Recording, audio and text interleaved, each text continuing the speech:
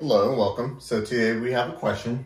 It says, find our partial of x, y, y for the function f of xy is equal to e to the 2xy. Now what this simply means is to find the partial derivative of the given function. Here, partial derivatives are given whenever you have a function with two variables. Normally when we take a derivative, we have seen with one variable, but here we have two variables, our x and our y. Now we're going to go ahead and start it. I'm going to go ahead and rewrite our function once more.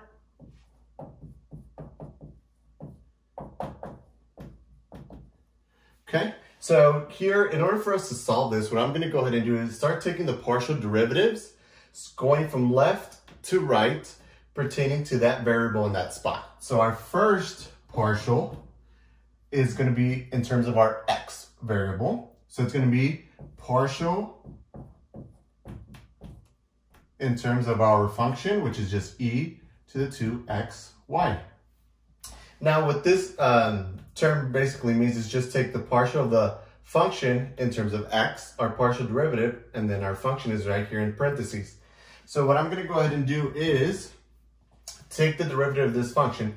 Now, since we are taking the partial in terms of x, we're going to go ahead and treat any other variables that we see as constants, okay? So here we have our e to the 2xy. Normally to take a derivative of e to the x, what we do is take the derivative of the outside, which is our e function, multiply that by the derivative of the inside function. Here in this case is going to be our 2xy. So we know that whenever we take the derivative of an e function, we always get back that same function. Now I'm going to go ahead and multiply that by the derivative of the inside function. Now our inside function, we have to remember we're treating y as a constant, and we're going to go ahead and derive against x. So that means we just have 2y left. And that's going to be our first partial in terms of x. So we're done with this part here. Now I'm going to go ahead and rewrite that. Now we're going to go ahead and take the partial, but now it's going to be in terms of y. So our second part is our partial of our function in terms of y.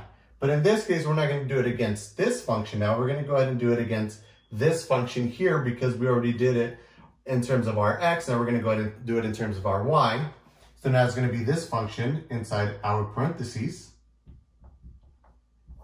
So there's a pretty easy step as well. We're going to go ahead and find a derivative against y. We're going to go ahead and treat x or any other variable that we would have seen or could have been in there as constants. Now here we have two functions. We know whenever we have two functions that we're going to find a derivative, we go ahead and use something that we call the product rule, which is simply treating, for example, this as our f function, and this is our g function. Here we're going to go ahead and take the derivative of the first function, multiply by the second function without changing it, plus our first function, multiplied by the derivative of the second function. And this little line here just basically means the derivative of that function. So now what we're going to go ahead and do is go ahead and find our partial derivative against y. So we're going to go ahead and treat x as our constant.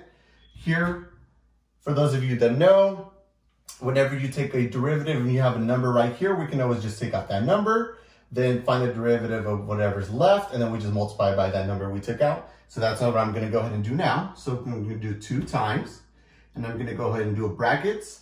Now I'm going to go ahead and use a product rule. So our f is our y. So we are finding our derivative against y. So that's just going to be 1 multiplied by the second one. We're not going to go ahead and change anything on that. Plus, we're going to go ahead and keep our first function multiplied by the derivative of the second function. Once again, as we did up here, we're going to go ahead and use the chain rule once more. But this time, we're going to go ahead and treat x as a constant instead of how we did it up here. We treated y as a constant. So once again, our e function just shoots back our same function when we find a derivative, multiplied by the derivative of the inside using y as our variable that we're going to go ahead and derive against, and x as our constant. So what we have left over is just 2x. Okay, now I'm going to go ahead and simplify that a little bit. I'm going to go ahead and erase a little bit up there so I have a little bit more room. go ahead and rewrite that. I'm going to go ahead and distribute the 2 as well.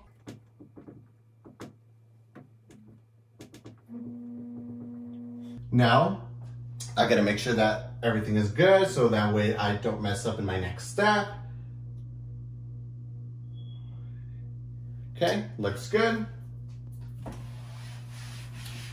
Now for our last one, we're going to go ahead and find our derivative in terms of y.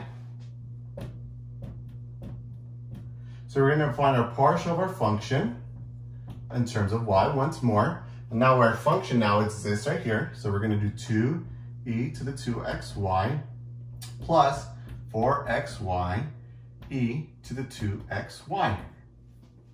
Now once again, as we did on the last one, we're going to go ahead and derive against y. So we're going to treat any other variable that we see as a constant.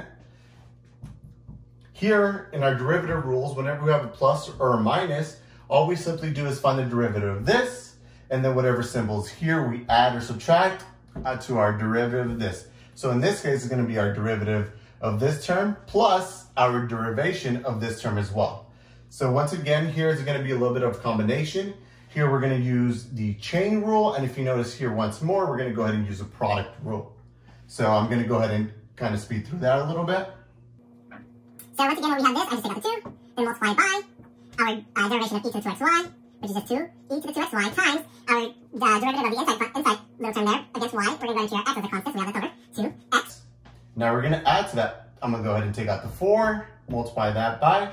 Here in this case, I'm going to go ahead and treat our xy as my f, and my e to the 2xy as my g. So I'm going to go ahead and use the product rule in this case. So once again, our y is our variable and our x is going to be treated as a constant. So I'm going to go ahead and take the derivative of that. It's just simply left over with x multiplied by our second function, e to the 2xy, plus our first function, xy, multiply that by our derivation of our second little function there, which is just e to the 2xy, multiplied by using the chain rule, multiplied by the derivative of the inside function against y. We just have 2x left over. Now I'm going to go ahead and simplify now. So we have 4x e to the 2xy plus, I'm going to go ahead and distribute that 4x e to the 2xy plus 4 times 2, that gives us 8. Now multiply. Now we have x and x, so that gives us x squared. We have y, and we have our e to the 2xy. Now, so this will be our final result of our derivation of this little function right over here using these partial derivatives in terms of x, y, and lastly y as well. Now, if, for example, if we had another x there, what we would do now is take this little function here and go ahead and find the partial in terms of x. So we're going to go ahead and do that just for a little bit of practice. I'm going to erase up here. I'm going to go ahead and rewrite my function again, which is 4x e to the 2xy plus 4x e to the 2xy plus 8x squared y e to the 2xy.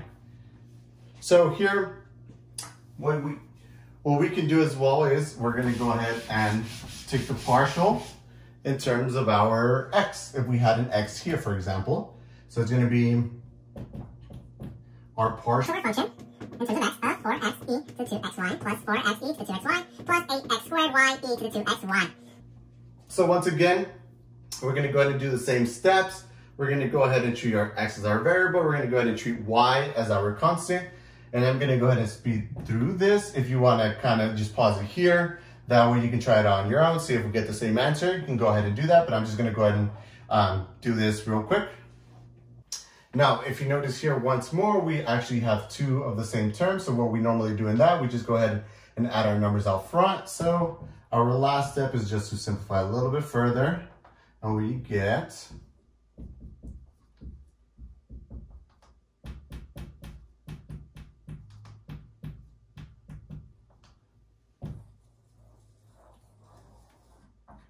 And this would be our full derivation if we had that x in the bottom. So this would be our partial of x, y, y, x, okay? And what the main thing here that we used was the product rule as well as the chain rule. I really hope this helps.